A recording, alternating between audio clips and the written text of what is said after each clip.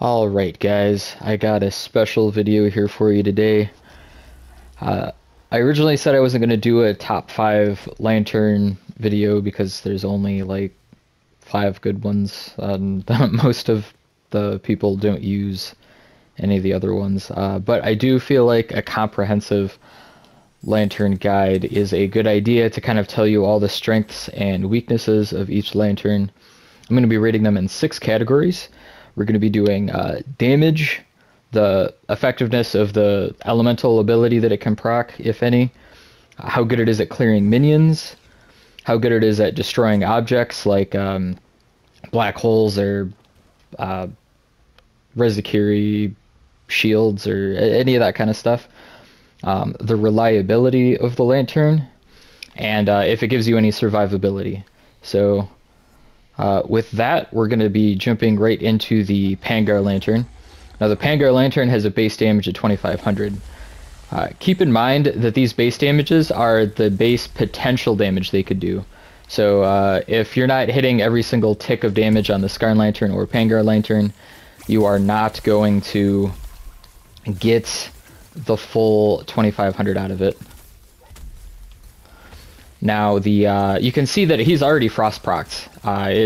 It's very fast with the Pangar Lantern. You know, it hits multiple body parts, and I believe that increases the rate of frost buildup. I could be wrong on that, but I think that's how that works.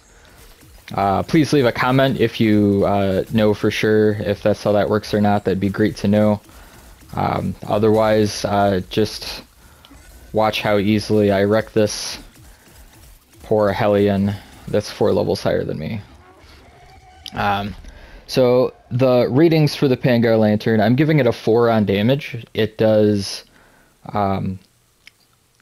there's a couple lanterns that are at the 2500 range, and there are a couple that are higher potential damage, so that's why I'm giving it a 4. The Frost proc effect is really, really great. I'm giving the Frost proc effect like a 4.5, it probably deserves a 5, honestly, because just the fact that it lengthens all their animations, including how long they stay on the ground when you like break a leg or give them a stagger or anything like that, or a boot, makes you get a lot of extra damage and even more use out of things like overpower. So Frost proc is fantastic.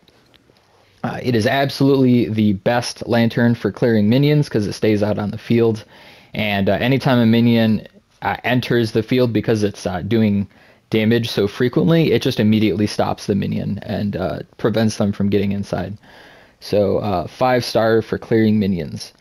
Object destruction, I give it like a 3. You can destroy probably about 2/3 of the objects with just by dropping a Pangar Lantern on it and running, but it does take time to clear, so that's why it's only getting a 3. As far as reliability goes, it's fairly reliable as far as doing damage.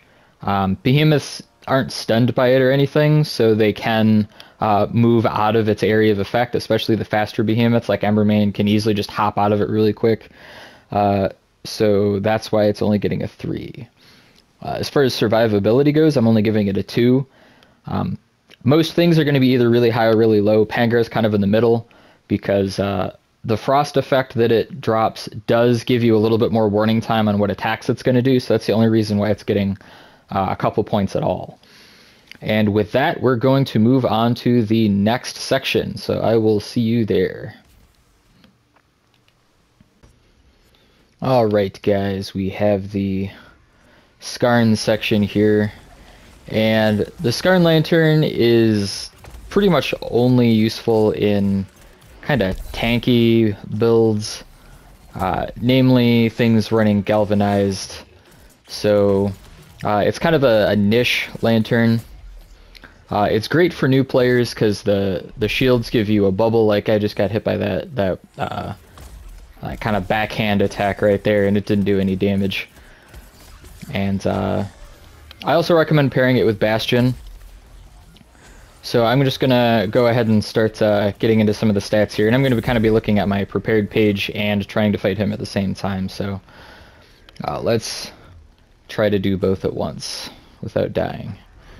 Alright, so for damage, I give it a 4-star. It's another one of those 2500 lanterns. So, but it does tick over time, very similar to the way the Pangar lantern does, but you do have to stay close to the behemoth. Like, you see that he just ran away, so I'm not getting any damage right now, unless he moves back into my space. So, as far as the damage goes, it is very subjective to the behemoth actually staying close to you. The ability of the elemental proc is, now it is a terra proc obviously, so what that does is that gives us life drain. And the life drain effect isn't usually super great, so I only give terra proc a 1 out of 5. It's just not super helpful in my opinion. There's plenty of other ways to heal rather than waiting for orbs to come get to you. I also feel like it's kind of flashy. It kind of gets in the way of your screen, distracts away from other things a little bit. As far as clearing minions, I give it a 3 out of 5. It does kill minions. It doesn't prevent them from getting to you though. So like if a little guy tries to jump on you, they'll hit you most of the time. They'll still jump on you and do damage, because that fraction of a second that they're near you is probably not the fraction of a second your damage is ticking.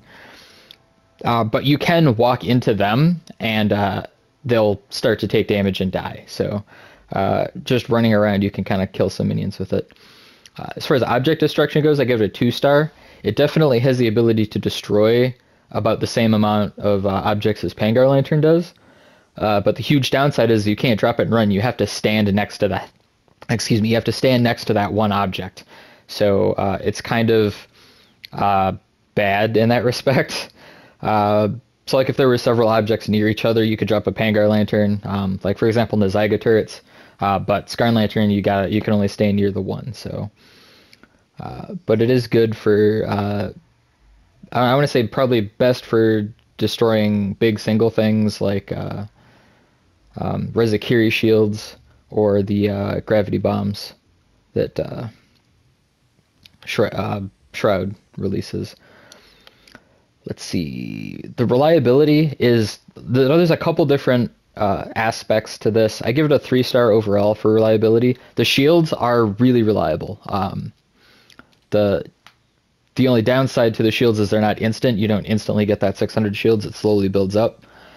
Like I'll pop it here. You see I'm getting just a little bit every second here.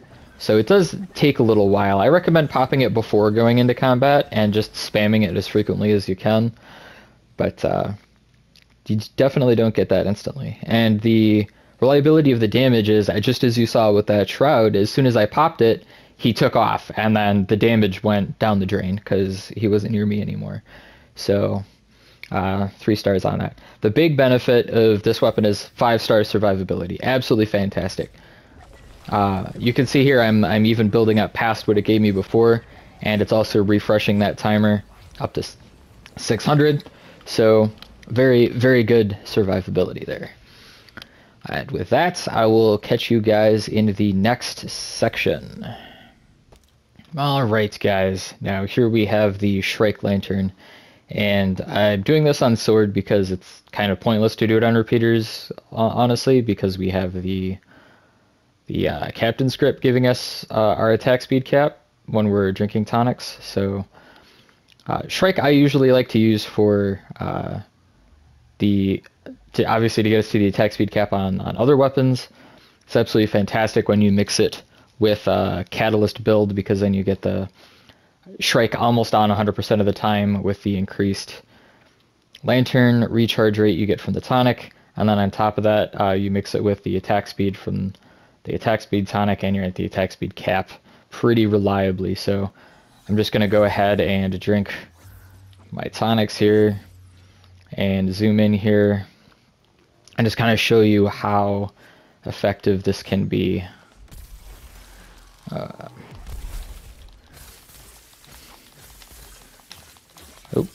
I am swinging in the totally wrong direction.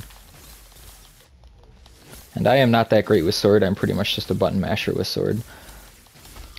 But I do have a build that highlights this, or a video that highlights this particular build, if you want to check it out. I don't have that many sword videos, so it shouldn't be that hard to find. Wow, I am whiffing all those. That's not good. But yeah, definitely not a sword main if you couldn't tell. I'm just whiffing attacks. I would like to see things, that would be great. Wow, okay. Can I please see anything other than my own death?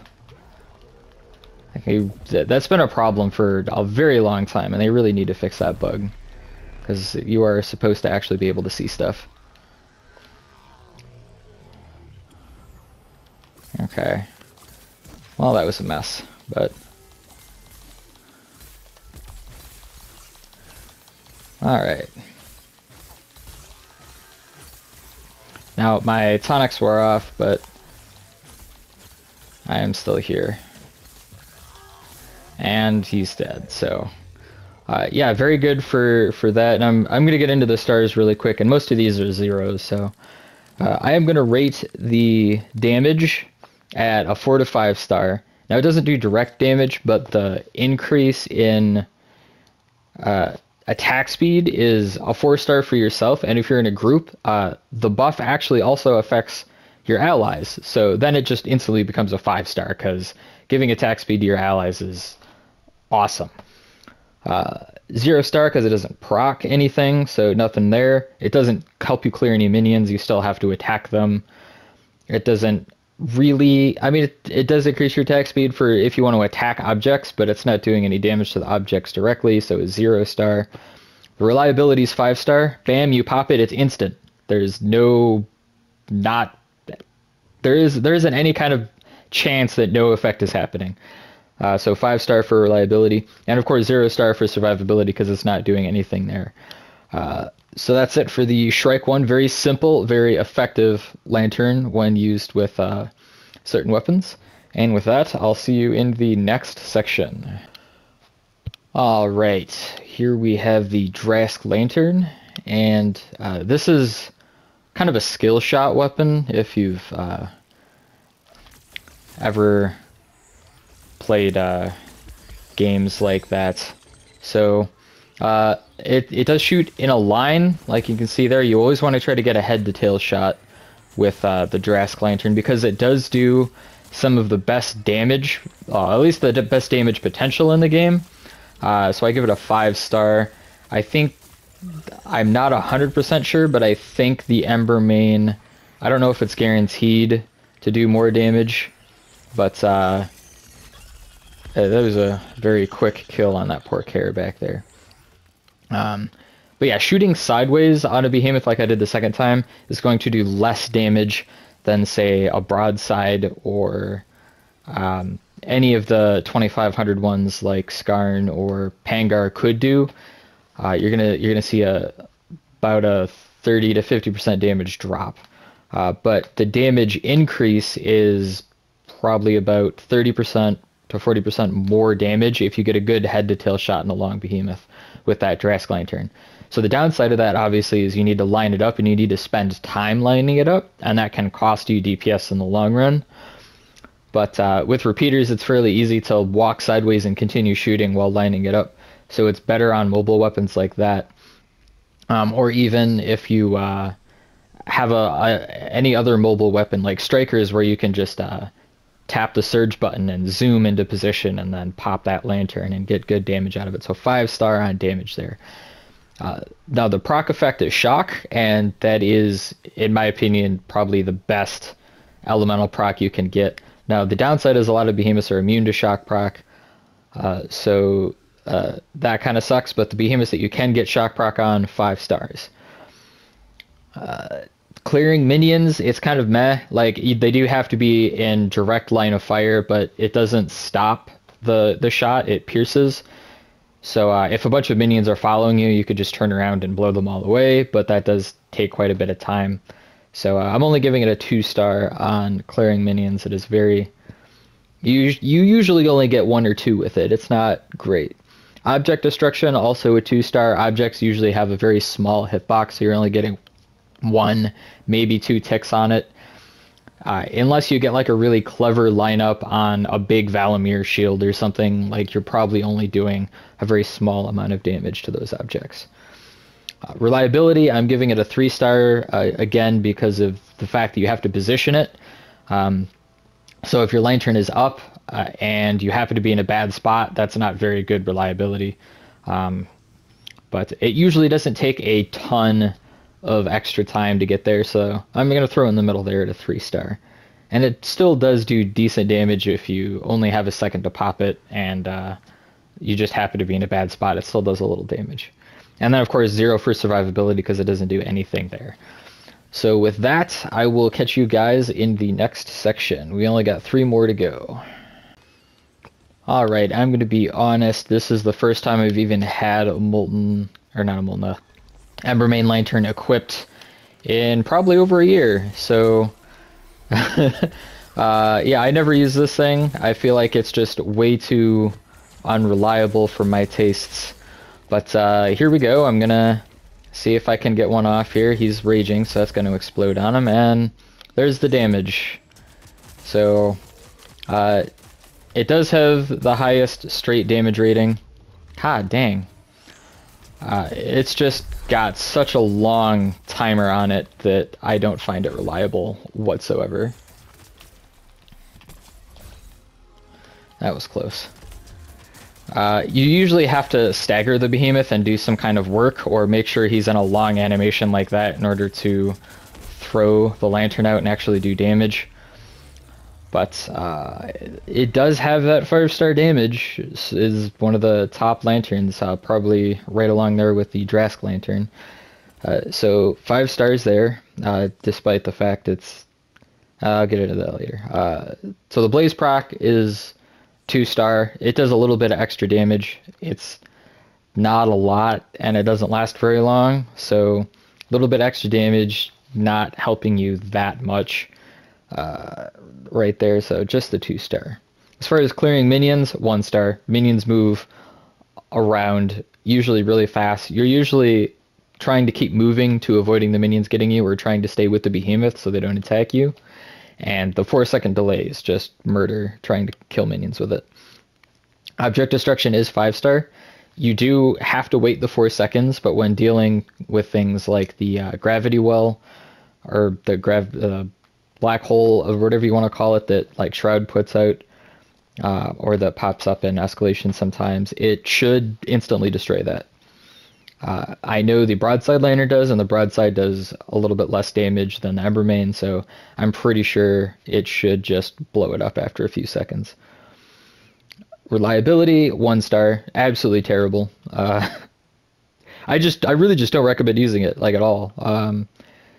Not great. I had to pick a very slow fat behemoth I knew wouldn't be moving around a lot in order to even kind of show you how much damage it did with this. And keep in mind I'm only level 14, so it'll do more damage at level 20. But survivability, 0. Not helping you there at all. So pretty low scores across the board, except in damage and object destruction. We only got 2 left, and with that, I'll be seeing you there. Alright, we have the Koshai Lantern, all ready to go. I can't believe that didn't boop him. Let's see, so the Koshai Lantern is one of those extreme utility lanterns. It's also got damage on it. So I know a lot of people swear by this lantern. It's got pretty good kind of ratings across the board. In most things, it's not particularly best at anything, but it's at least good at kind of everything. So I am gonna like back off a little bit and let him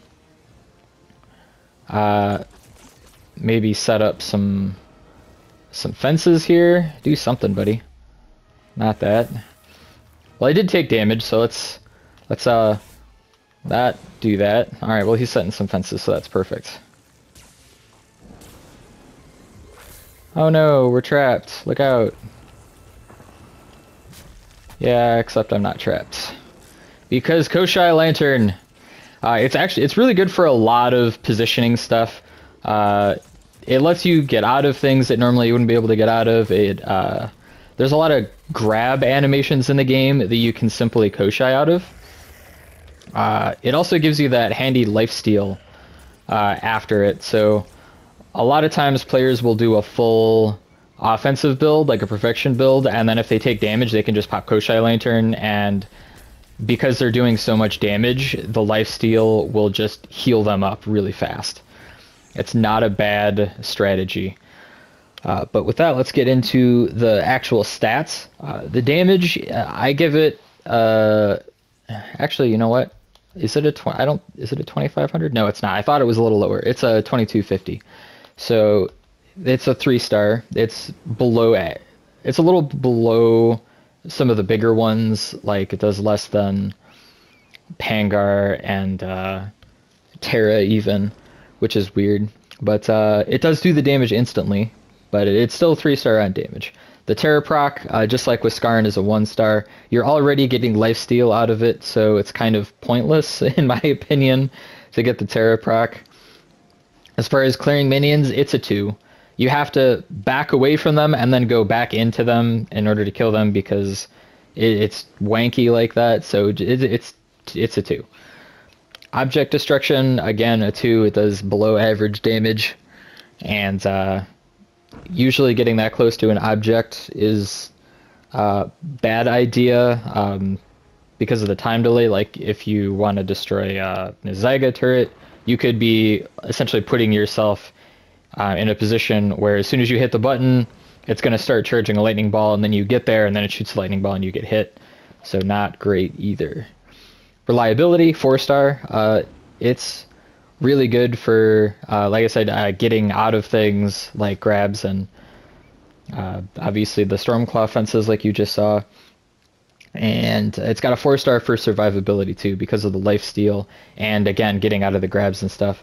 So, back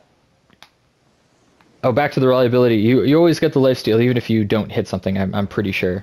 So another thing, you don't have to like get close to the behemoth to get that lifesteal. So really kind of average stats across the board there. Some people swear by this lantern. Like I said, it's a fairly common lantern for a lot of people to use.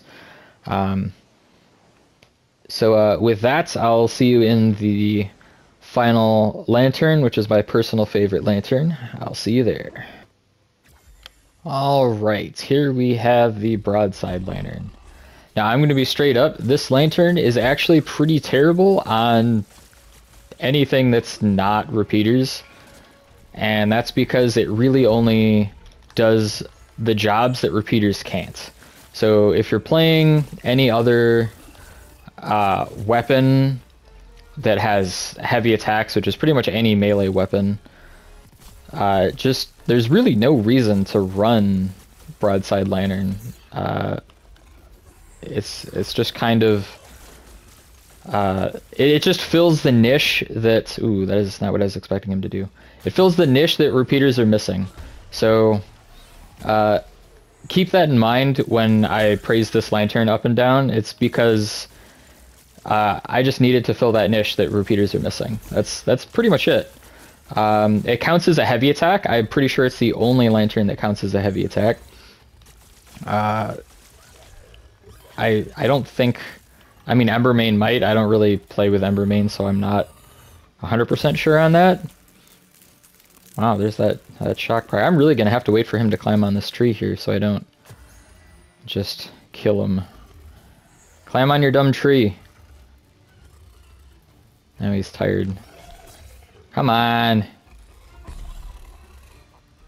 That is not a Klee triming activity.